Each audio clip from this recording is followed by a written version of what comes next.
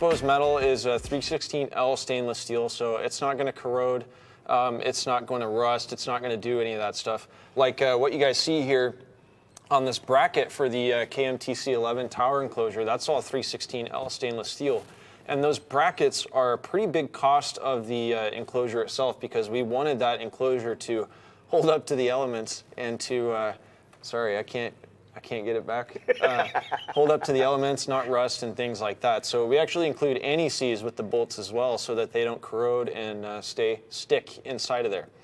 But, another good thing about the 316L is it will resist heat, right? So we've all seen, like, let's say at the park district, some of these park districts will have like a grill out there, right? And you see the bottoms, they're supposed to be stainless steel, but the bottoms are all pitted and gone through the bottom. So it's because of the high heat. 316 stainless steel will also pit and corrode in high heat. It doesn't handle high heat because of the carbon that's in there. That's why the L stands for less carbon. So it's going to withstand pitting and corrosion through being exposed to the sun, because these aren't ever exposed to the sun, right? And it's going to stand up to saltwater fog. So good example of saltwater fog. Do you remember we were in Mexico? So just in case you guys didn't know, Jacob and I are pretty tight. You know, we hang out quite a bit. My kids love him. My son thinks he's his favorite babysitter.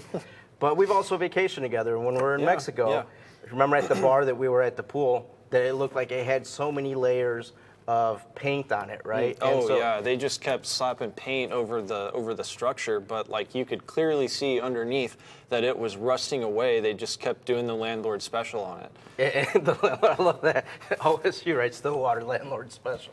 Well, that's the big deal with saltwater fog. It is very corrosive. Even outside the hotel, the TVs that they had outside, they were outdoor TVs. But it was that saltwater fog is very corrosive. So these will stand up to saltwater fog.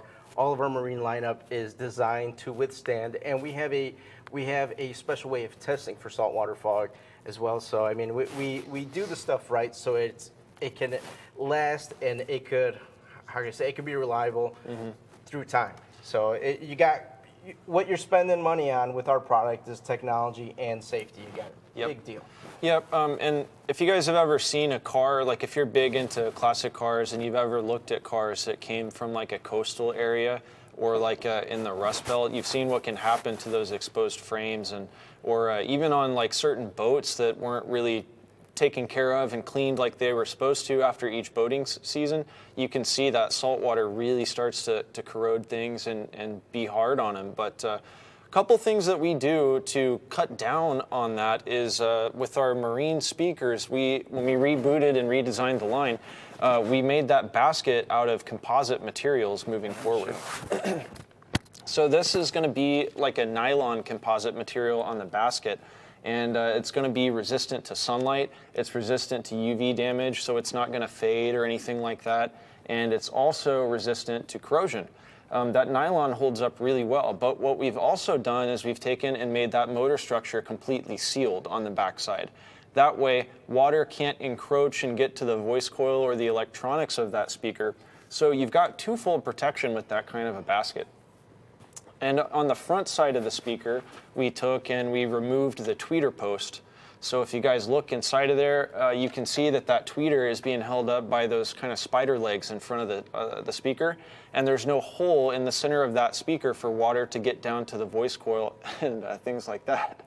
But, you know, it's really, really cool what we've done with these. We've also taken and we co-molded that surround to the cone.